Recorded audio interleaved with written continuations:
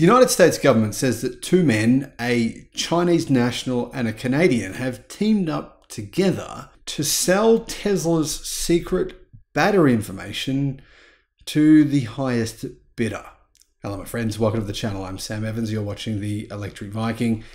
This is a little bit reminiscent of the case where a former Tesla staff member left Tesla, went to China and sold Tesla's secrets to Xpeng. And he was actually convicted for doing this. Well, now a Canadian and Chinese man are accused of stealing Tesla secrets and then advertising them online. Two men, one Canadian and one Chinese national, are accused by the US government of stealing Tesla's battery making technology and attempting to sell it through online advertisements. Now, apparently the Canadian man, who was residing in China, was actually apprehended in New York this week for trying to sell Tesla's trade secrets to undercover law enforcement officers. His business associate, a Chinese national, unfortunately remains at large and haven't caught him. The accused, Klaus Plugbiel, 58, was the individual who met with officers in Long Island this week. Now, he, along with his partner, Yilong Xiao, established a company in China, later expanding with offices in Canada, Germany, and Brazil. Their operation allegedly involved utilizing stolen information from American companies, particularly Tesla, to facilitate the production of batteries for electric vehicles.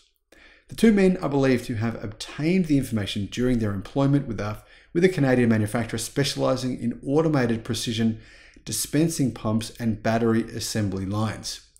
Although the Justice Department has not disclosed the company's name, nor has it identified the automaker involved, the reality is here we know that, including the acquisition of the manufacturer by the automaker in 2019, the company was actually Highbar Systems and Tesla. So basically these staff worked for Highbar Systems and Tesla, and then they've left those two companies and tried to sell everything they could to the highest bidder. And yeah, they were found advertising them to, or trying to sell these secrets to Chinese companies, which it appears they have successfully done so. The Justice Department claims that Plugbiel and Xiao not only established their company using confidential secrets, which Tesla had invested at least $13 million in developing, but also actively sought additional original drawings to replicate.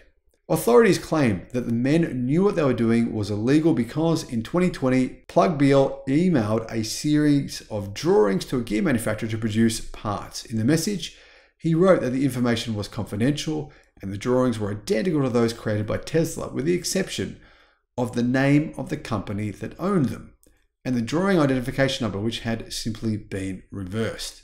Ironically, the men also gave investigators a helping hand when their company ran ads online stating, "Are you looking for a victim company 1, as in Tesla metering pumps and spare parts? Look no further."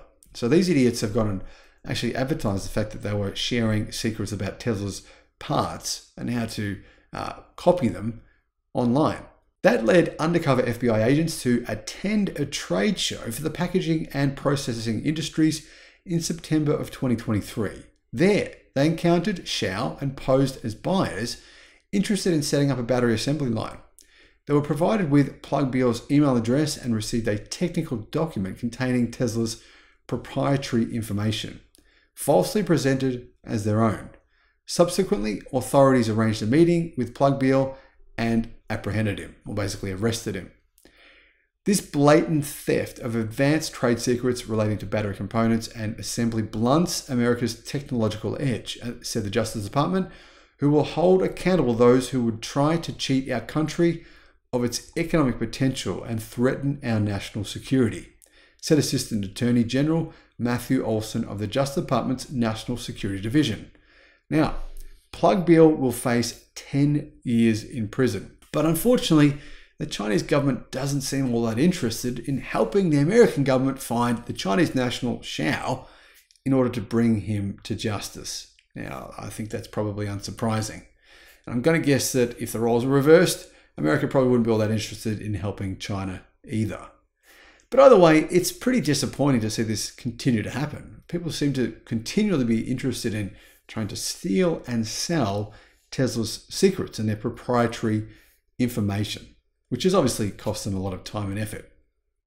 Guys, what are your thoughts about this? Let me know what you think in the comments. And thank you for watching. Bye-bye.